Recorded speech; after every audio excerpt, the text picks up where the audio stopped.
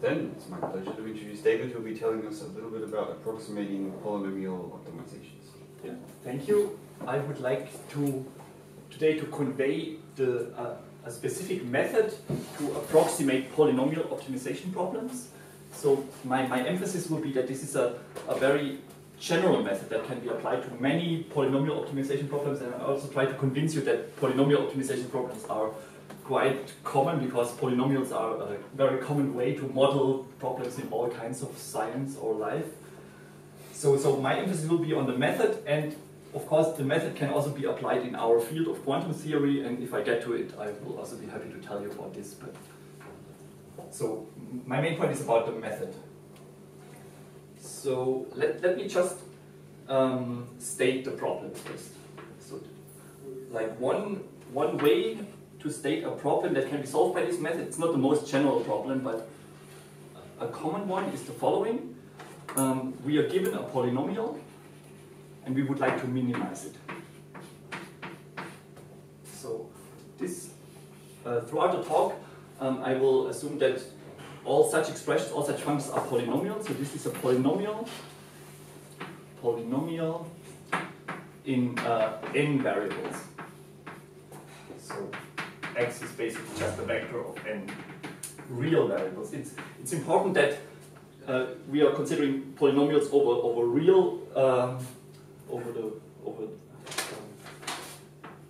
with real variables, because we will talk about inequalities. So we need some inequality signs, and we are considering optimizations over certain sets, which are also determined by polynomial inequalities, basically.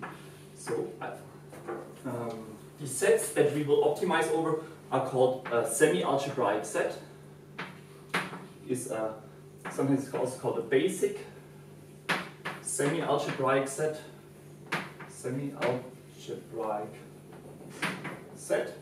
So a basic semi-algebraic set is any set that can be written in the way that it consists of those points that satisfy a bunch of polynomial inequalities. So we have a bunch of polynomial functions, g with index j, and they are required, so these are fixed, and we only consider those points where all these polynomials are positive. A general semi-algebraic set would be a union of such things, and this can also be treated. So these are also polynomials.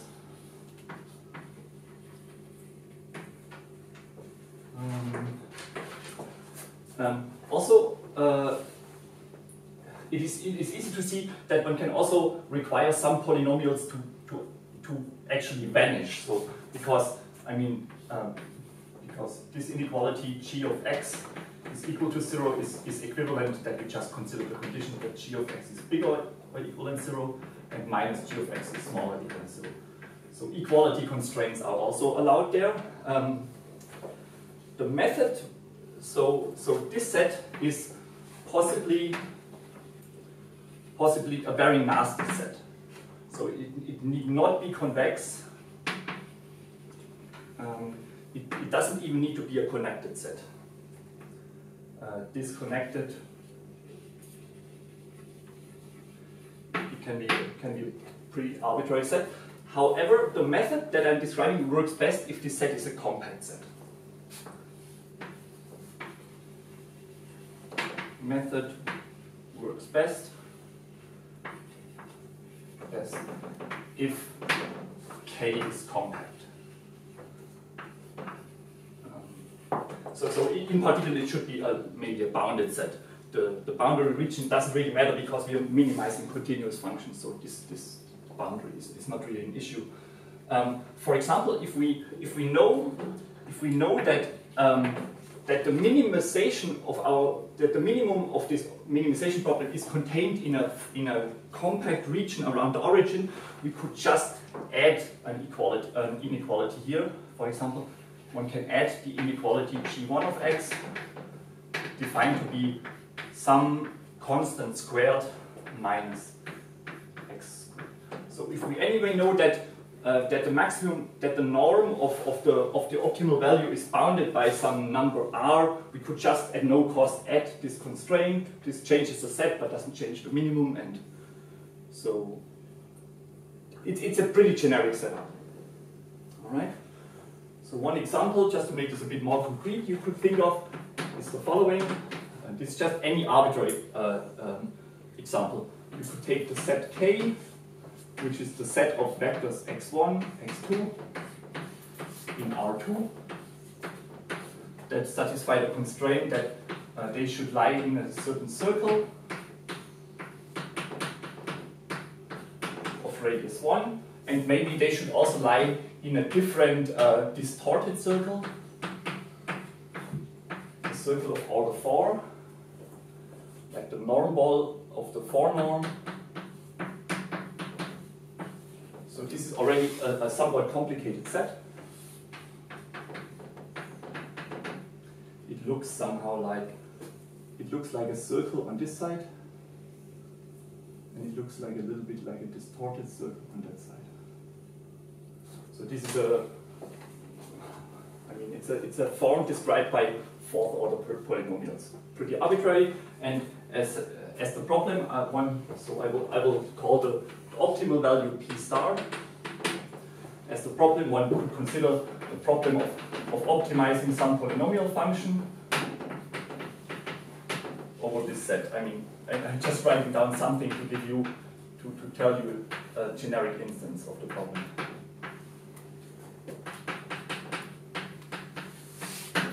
So something like this can also be more than 2 variables. All right. So so this setup contains. So what kind of problems are contained in this very general setup? So as I already said, it contains non-convex problems.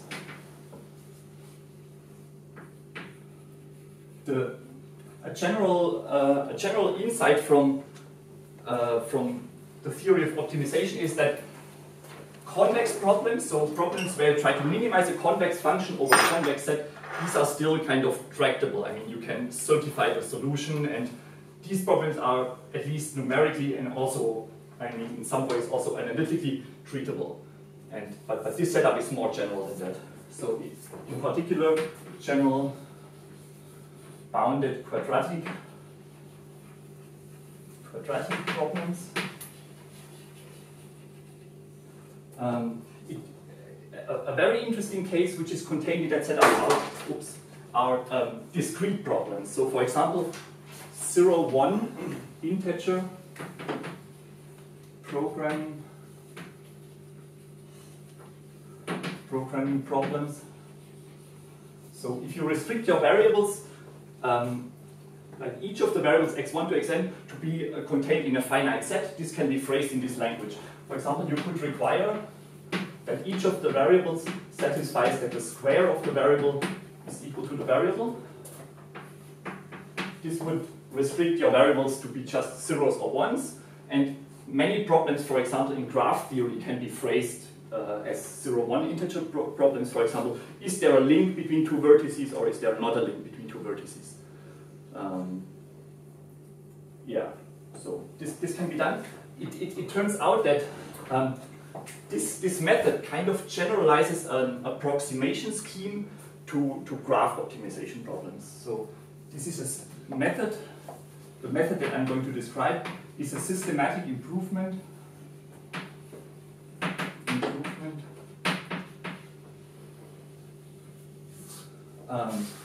of the so-called Shor relaxation.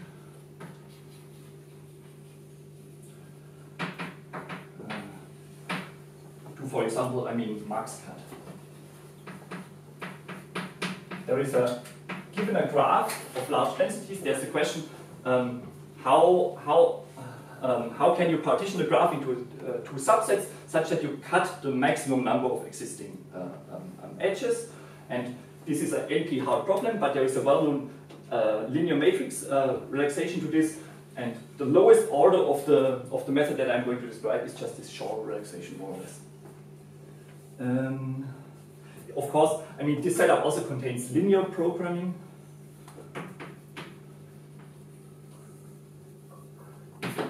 If the optimization function and the constraints are just linear polynomials, so to say, then this is included. One can have complex variables. So this will be important for quantum theory. Any complex variable can be written as the real part plus I times the imaginary part.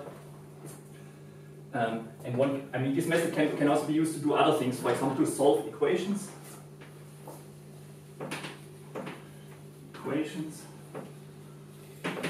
So you would like to know what points x are the simultaneous roots of a bunch of polynomials. Then you just optimize the zero polynomial over this set, and you will find out whether the set is empty or whether the set is not empty. So this is basically the feasibility question. Feasibility problem. Right.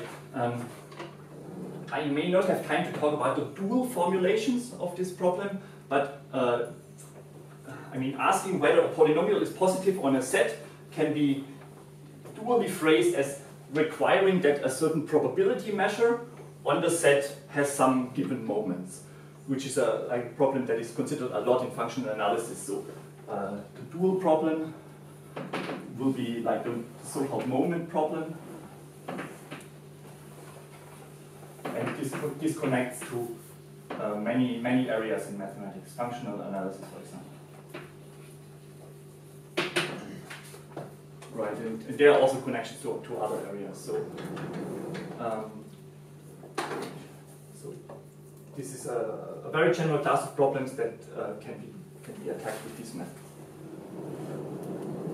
What is about SDP? What is this? Can SDPs also be formulated in this way? Or? So this yes, positivity yes. constraint is somehow... Yes, yeah. You can formulate the positivity constraint for matrices as the inequalities that all principal minors of the matrix are non-negative, but this is not an efficient way to translate the problem. The basic method will be to translate these problems into SDPs and then take SDP solvers which exist and which are somehow more generic than these problems and solve the problem. So we will translate this into SDPs later. All right.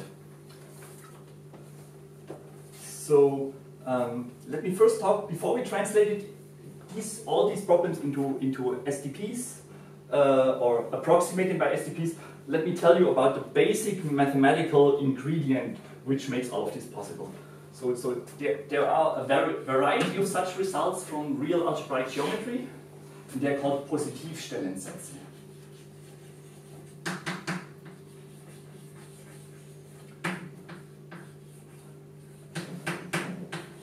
So the English translation is like positive locus and theorem. It tells you at which points polynomial can be positive. There are a variety of such results. So these are positivity certificate results, and so this area of mathematics is called real algebraic geometry. Real algebraic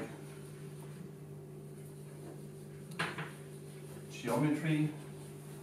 Algebraic geometry means that we're dealing with polynomials, and real algebraic geometry means that the underlying field, like the real numbers, has is ordered, so we can use inequalities and not just equalities.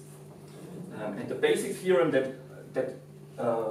on which the results from today will be based on is a theorem by Putinar. And this is, not that old. He came up with that result in 1993. There were a few forerunners, but this is just the best version. So the result reads like this. If this set K, over which we would like to optimize, if this is compact, and then there is a technical condition. There are various variations of this technical condition. One of these variations is the following.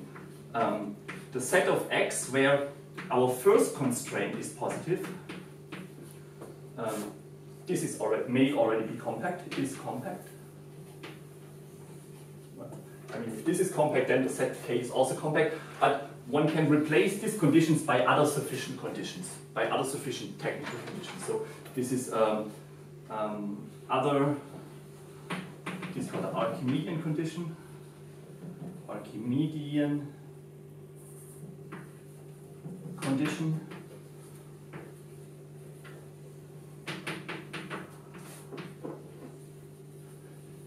This is just the simplest one. I mean, if we know that our optimum lies in a certain ball of radius r, then this is one possibility. So if our set is compact and satisfies a technical condition, and if some polynomial is strictly bigger than zero on the set K, then this theorem guarantees that there exist SOS polynomials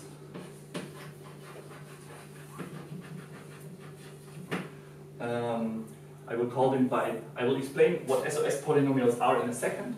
I will call them U0, U1, up to how many constraints do we have? So let's say J goes from 1 up to R. So for each constraint we also have such a SOS polynomial such that our given polynomial P of x can be written as one of those SOS polynomials plus the sum J going from 1 to R over these SOS polynomials indexed by J times our constraint functions. Alright, so this is the basic theorem.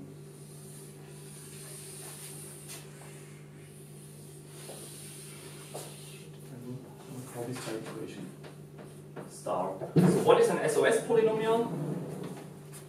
An SOS polynomial in n variables is just any polynomial u that can be written in the following way. It is a sum of squares. We have an index I that goes from 1 up to, I mean, there's some number of terms, any number of terms, and we have polynomials which are squared. So this can be any polynomials.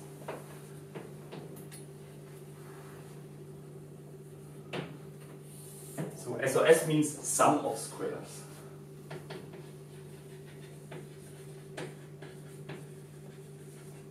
I mean, makes sense. This polynomial is a sum of the squares of other polynomials.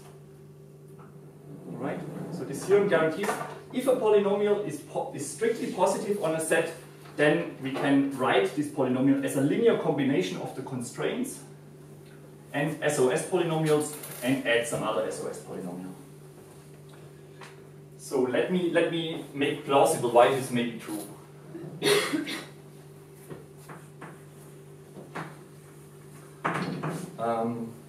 So one thing is pretty easy to see. If P of x can be written as the right-hand side of this equation star, right? So if P of x can be written in this way, then it is easy to see that P of x is at least non-negative for all x in K. Can everyone see this? Because, I mean, these U polynomials are always non-negative because they are the square of some other polynomials. If you evaluate them at any point, you get a positive number. And if you evaluate these polynomials Gj, on a point from K, then they are also positive because, I mean, the set K was defined to be the set of all x where these polynomials are positive. So, I mean, if your polynomial can be written in this way, then it does not vanish on that set. So But you deny it strictly larger than 0 over there? Yes. I'll make a comment about this in a second. So this means that the right-hand side of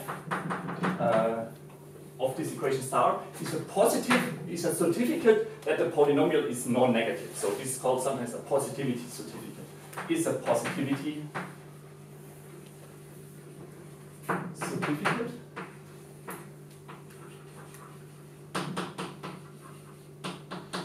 If you can write your polynomial in this way, then you have a mathematical proof that your polynomial p of x is non-negative on the set. It's a mathematical proof and not just a numerical tool. So the reverse direction of that arrow, this is not obvious. Is not obvious.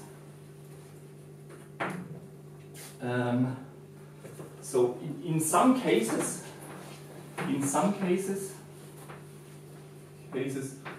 one actually needs that p of x is strictly larger than 0 on k. So there exist polynomials which are non-negative on a set but cannot be written in this way. But generic polynomials actually can be written in this way, even if they're just bigger or equal than 0.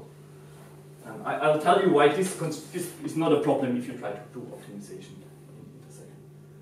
So I won't show you the proof of this direction. It is,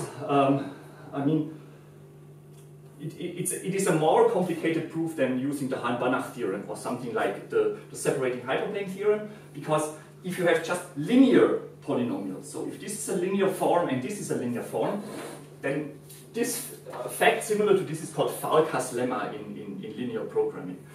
If a linear form is positive on the set where some other linear forms are positive, all the GJs, then this linear form can be written as a linear combination of those forms. This is the content of Farkas lemma, and this is something more general here. So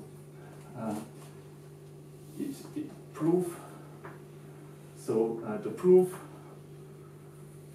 is a wide generalization of something called Farkas lemma, which is based on the separating hyperplane theorem in finite dimensions.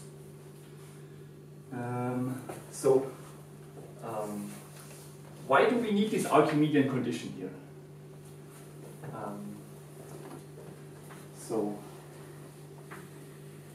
Why Archimedean condition? Archimedean condition. So suppose that our Archimedean condition which is satisfied is that the set defined by the first constraint is already compact.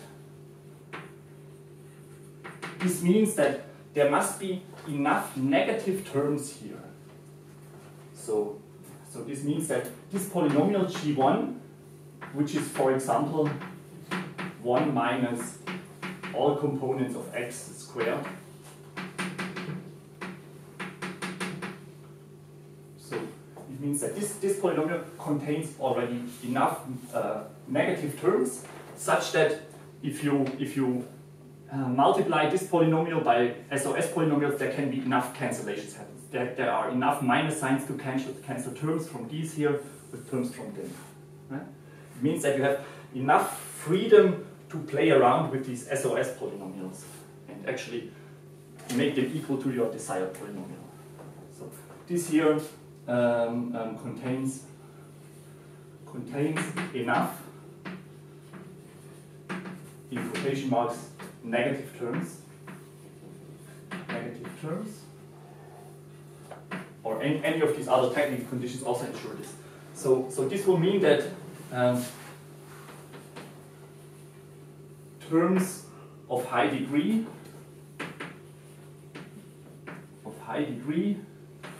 on the right hand side of this equation star can cancel. Right? So it guarantees that you have enough freedom to write a desired polynomial as such a linear polynomial combination, basically. This already points to the main weak point of the method, which is, however, unavoidable. One can give no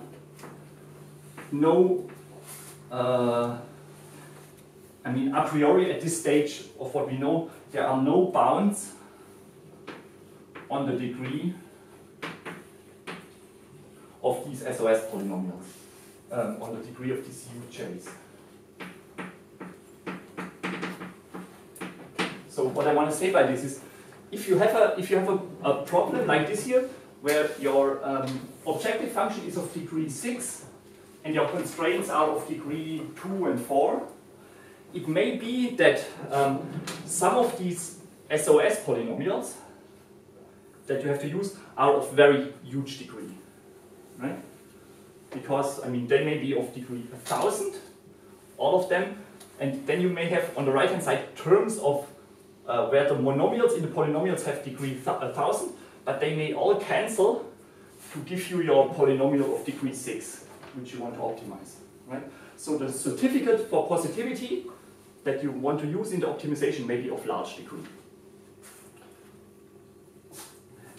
So when we try to approximate this polynomial optimization problem, we will put a bound on the degrees of these polynomials. So put bound on these for approximation purposes.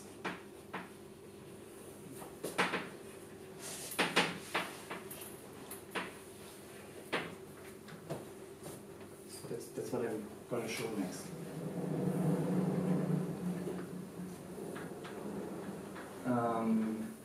So there are also other positivity theorems which are maybe formulated in terms of SOS polynomials or in terms of like some other nice polynomials which can also be used for similar purposes as what I'm doing, but I think this is somehow the most successful method, at least the most successful generic method to do this. Alright, so how to formulate this as an SDP? If you don't know what an SDP is, this is a semi-definite program, and I will explain a little bit about it later on. So this is an optimization problem which is easier to solve in some way than this generic polynomial optimization problem that we are trying to deal with. So how can we formulate this problem as an SDP? Formulation. I think this was, in full generality, this was only realized relatively late, so around maybe 2001, I think. So apparently, I mean, Shor has done his work before, but this very general method is late. This was done by people like Lasserre and Parillo.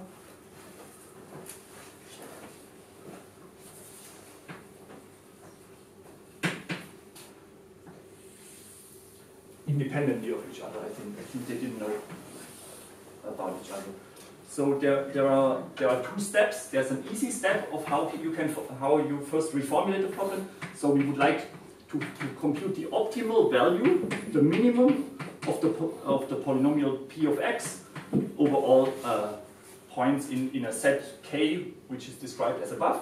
So this is just the same as, so we have x, p of x. So this is our function p, and we would like to find the global minimum of this function. What we do is we try to find the optimal lower bound to this whole thing. So we try to maximize a number lambda. We take the maximum over all lambdas such that the polynomial p of x minus lambda, this is still a polynomial, is non-negative 1k. So let's say k is this set here,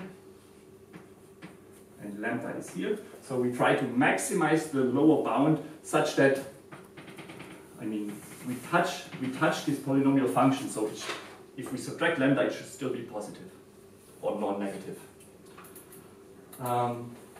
Also, it doesn't really change. So if we do the following, we take the maximum over all lambda, and we just require that this thing here should be strictly positive.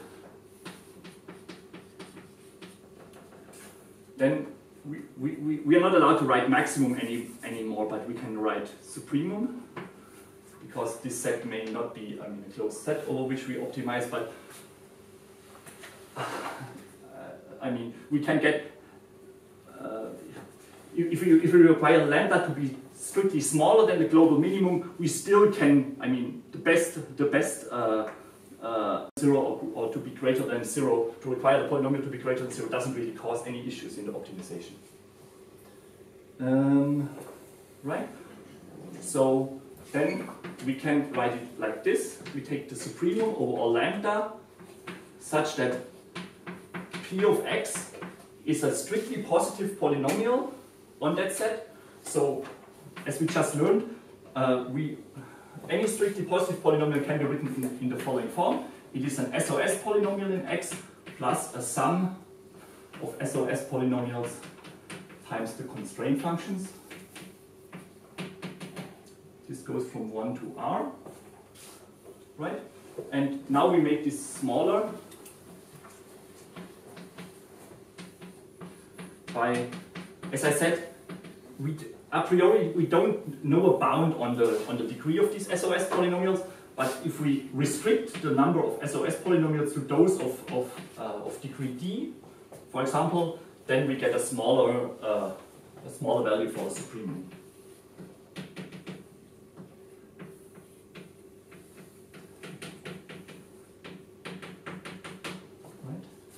So and now the number of SOS polynomials of a bounded degree can be parameterized efficiently. I will show this in the next step, and then we can find a lower bound on the minimum of a polynomial. So this is the non-trivial direction. To find an upper bound on the minimum is easy because you can just evaluate the polynomial at some point x hat, and you have an upper bound on the minimum. So this is easy. But how you would get lower bounds on the minimum, on the global minimum of a polynomial, so this is not easy to obtain. And the inequality goes in the right direction if we restrict the number of SOS polynomials we allow. So I will define this here as the optimal value of the optimization if you restrict your SOS polynomials to have degree d. What I mean by this, we should restrict, put some bound on the monomials that can appear. For example, degree bounds, but other bounds are also possible. Okay. How can we write this now in an SDP form? B is, so write this as a linear matrix inequality. Linear matrix inequality. So remember, SOS polynomial, let's say of degree d, I define this to be any polynomial that can be written as a sum of polynomials squared, where I put a degree bound on this here. So SOS polynomials with an index d have degree at most 2d. They can be written in this form. So we write, let me continue here. So we write the polynomial v.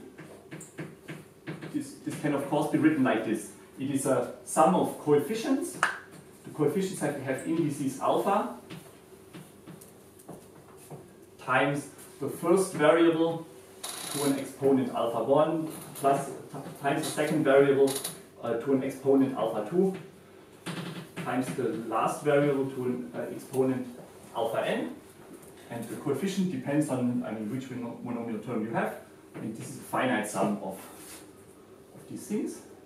So we write such a polynomial that appears here. We identify it with a vector. We identify it with this vector of coefficients. And I will write this as v hat.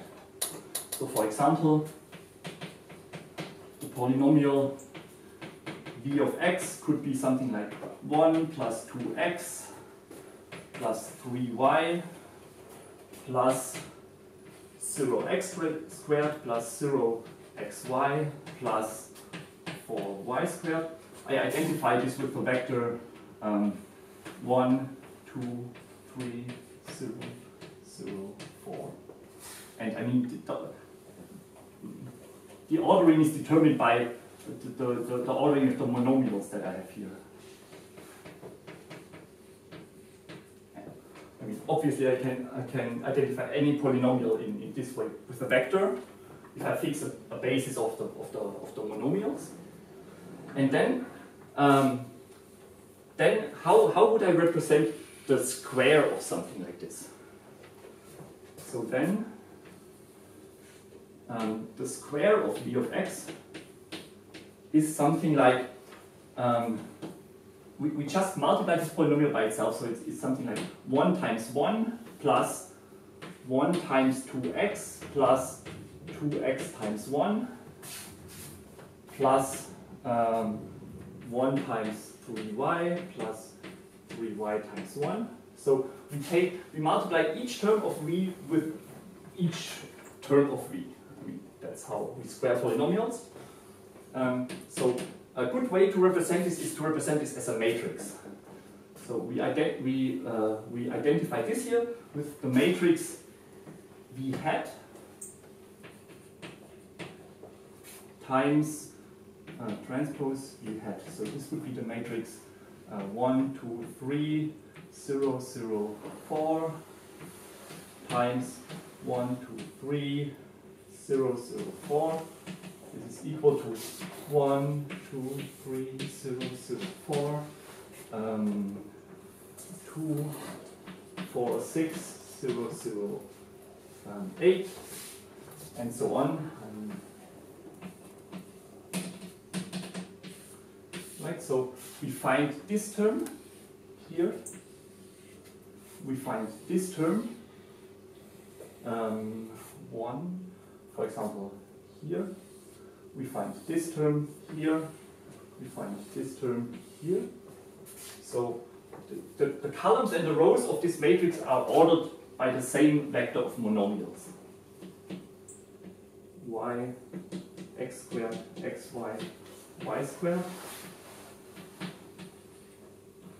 X squared, xy, y squared. All right. And for example, in this whole sum, we have a term that reads like plus 17y squared. How can the y squared arise? The y squared can arise by squaring this term or by multiplying the y squared term with a 1. So we have 9 squared plus 4 times 1 plus 1 times 4. So the y squared term can arise from this number 9 here, or from this number 4, or from this number 4. So the coefficient of the y squared term is just 4 plus 9, which is 17. Right, so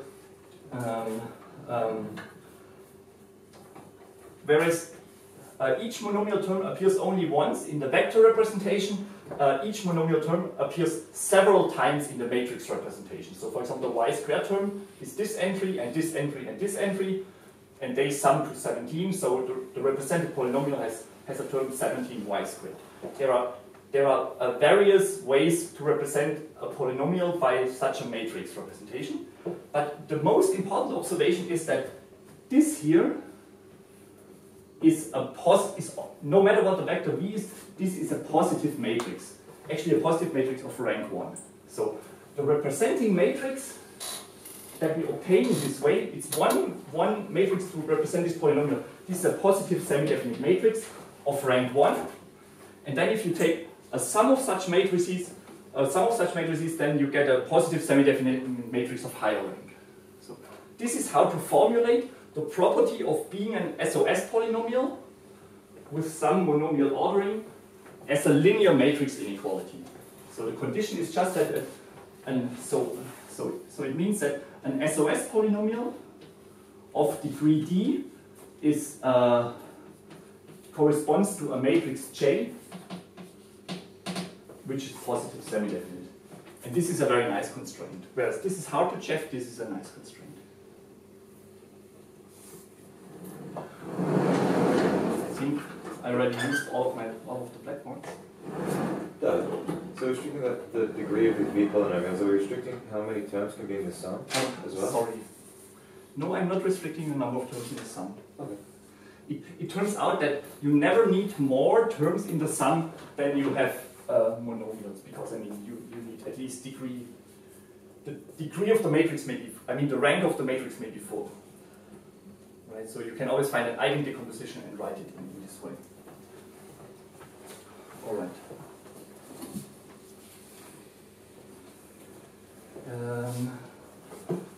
Let me clean some parts of the code.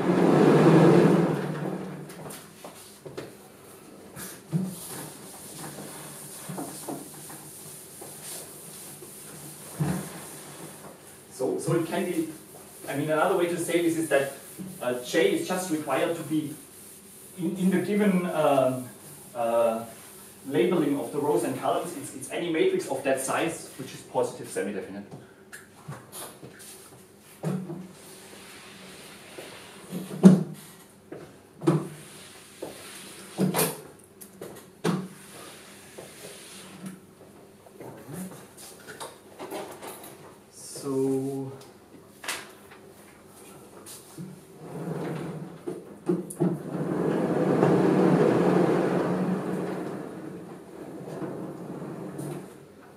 So remember, for this optimization problem, we would like to write the polynomial p minus lambda. Lambda was just a constant, a number.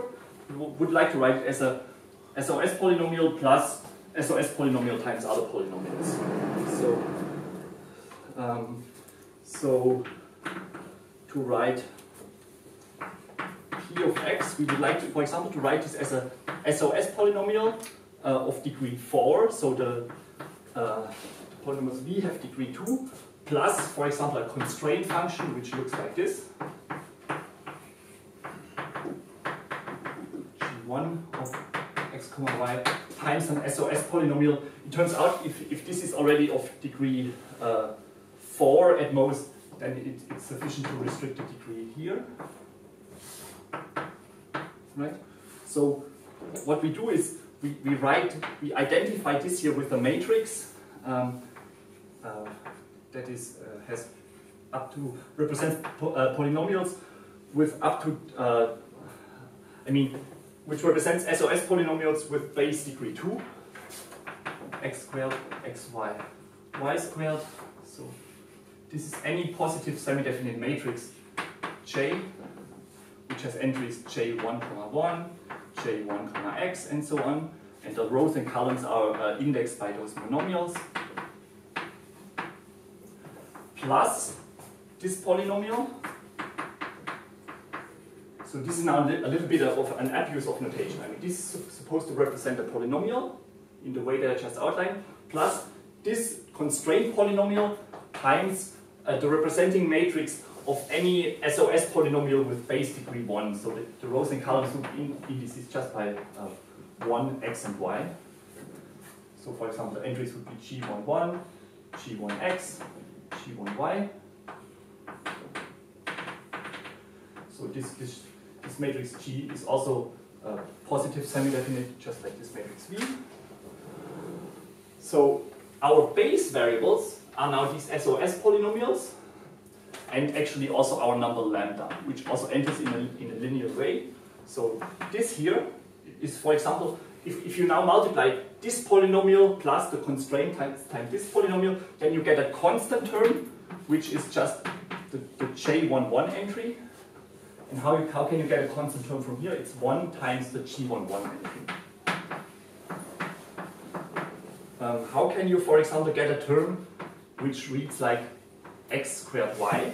Well, you can get it, for example, from multiplying this x squared with y. So this would be, for example, the j x squared comma y plus j y comma x squared. The matrix J is always symmetric, so this is always the same. Plus you get a bunch of other terms. But from the J matrix, for example, I mean j xy comma x, because xy times x also multiplies to this here. But you can also get monomials x squared times y from the last term. So for example, by multiplying x squared times y, so we get a minus sign.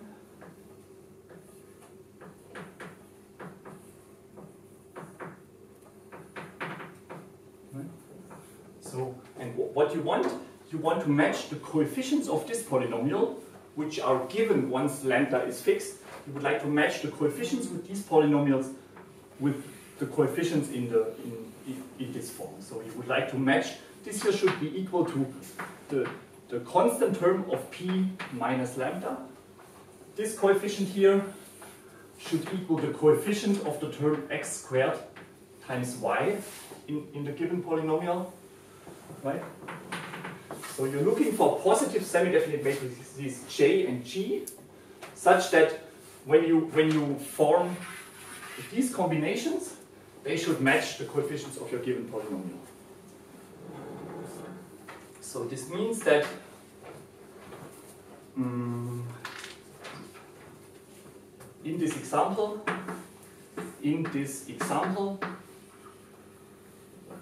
we get something like the approximation of this polynomial optimization problem to order 2 is the maximum over all lambda over all positive semi-definite matrices J of the appropriate size to represent the squares, and all positive semi-definite matrices G of the appropriate size. And if we from all constraints, we have other matrices G as well. And the constraints are that, so we maximize lambda, and we want that the coefficients of the polynomial p minus lambda, they should just match what we write here. So this should be equal to the 1, 1 entry of the matrix J plus 1 times the G 1, 1 entry of the matrix G. And for example, the x squared times y coefficient should match this term here. Should match this entry of the matrix J plus this entry of the matrix J plus minus some other entries of the matrix G. And then there are, I mean, for each coefficient in that polynomial, there is an equation, and then we also have the constraints that J should be a positive semi-definite matrix and G should also be positive semi-definite. All right. So this is a semi-definite optimization problem, because we have just like in these variables we have semi-definite inequalities and also linear and affine inequalities. So, and solvers exist for this here.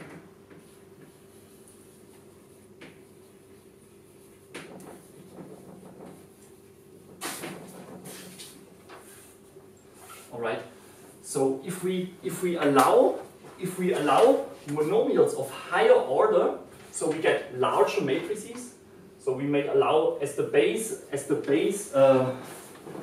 polynomials now polynomials of degree 3, of degree 4, and so on. Then we get larger matrices. There may be more intricate cancellations happening between all the terms. So if we allow higher degree, we can represent more SOS polynomials in this way, which will make the maximum bigger, right? We get a bigger value for the maximum, so we get a better lower estimate on this minimum. But the computational effort will grow because the size of the matrices grows as well. So this here is the so-called SDP relaxation of order d equals 2, and as I said, as you grow d, you will get better approximations. Oftentimes it happens, I mean, from what I read, and I also observed this, I will show you an example in a second, that if you make d large enough, like maybe let's say d equal to 4, then you will actually have then you will exactly reach the minimum, and you can detect this fact from looking at the ranks of the matrices. So if your approximation cannot improve further, then there are some KKT conditions, like in convex optimizations, which will tell you about this fact that you have actually reached the optimum. All right. Again, the drawback of this method is that the number of variables scales like the number of your x variables, so the dimension of the optimization, to the power of 2 times the relaxation order. So, I mean, the computational effort grows. Sometimes you can exploit sparsity of the matrices or do some clever tricks, but the generic method works just like this. All right. maybe before I finish, I would like to show you an example of how simple this is to do in MATLAB. So this here is an example. I mean, there's a collection of such optimization problems against which you can benchmark your algorithm. The problem here is to this example looks relatively simple, but I think they chose it because it has some interesting behavior. So we just want to, it's an example where we have three variables, x, y, and z, so n is equal to 3, and we would just like to, I guess, minimize or maximize this linear function, could also be a quadratic function or anything like this, over a region that is determined by quadratic constraints. So we have a region in R3, which is determined by the requirement that all of these polynomials have to be non-negative. Right? So, I mean, this region is relatively simple. There's a quadratic polynomial, which we require to be positive, and then a bunch of linear constraints. So, here I have plotted this region. It doesn't look too complicated, but I think, again, this problem was chosen because it has some interesting behavior. It's a non-convex region. So this is the region over which we are going to optimize. Yeah, it's non-convex, but it's also only determined by quadratic constraints. All right, and we would like to optimize this function, and there is a package in MATLAB which can do this. So this is how it looks like. We have to initialize the package basically, and then we define. So remember, MATLAB is a numerical computational package, but we define this problem in a symbolic way. This is one functionality of this glob-t-poly package, which I'm going to use. So we tell the program what are the variables, and then we tell what is the objective polynomial which we would like to minimize, and we will tell this program what the constraints are. So the constraints are exactly these 8 equations which I've shown you, I mean, which are shown also here, which this picture represents. And then, so what we are going to do is we are going to define the region over which we are maximizing. So this is the region defined by requiring that all of these 8 polynomials are non-negative, and here we can just enter the relaxation order. So this d is the degree of the polynomials v, or let's say 2 times d is the maximum degree of the right-hand side of this Putina's certificate. And we can also then tell this package to make out of this polynomial optimization data an SDP, like the SDP of relaxation order d. So we want to minimize this function under these constraints given by this here, relaxation order 1. So let me run this. Example 2. So what this has done, here it shows the objective function. Here it shows that we have the constraints are given by these functions, and it has now created an SDP formulation of our problem. The SDP formulation is relatively small, so the number of decision variables is 9. This makes sense because, I mean, we have all terms up to quadratic terms in 3 variables. There are exactly 9 terms like this. There are 8 inequality constraints, and the biggest linear matrix inequality size is a 4×4 size. And so, how can I go back with this?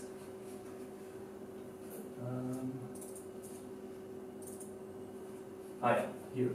So, and now we can solve it. And so the next step here, this MSDP. No, this was the wrong one. This msolve command will now just call an SDP solver to solve this problem. So let's watch how it works. This is this here. And now the output of, I mean, how the SDP solver works, it has now taken in this problem that we have defined before, and it called a solver. This is like an interior point solver. It took 9 iterations to get an accuracy of like 10 to the minus 9. And the lower bound on this minimum that was found was -6. And now we can like just improve the accuracy by going to a higher relaxation order. So the optimal value that we found here was a -6, and the optimal value that we find at the second approximation takes a little bit longer, -5.6. Then we go one order higher.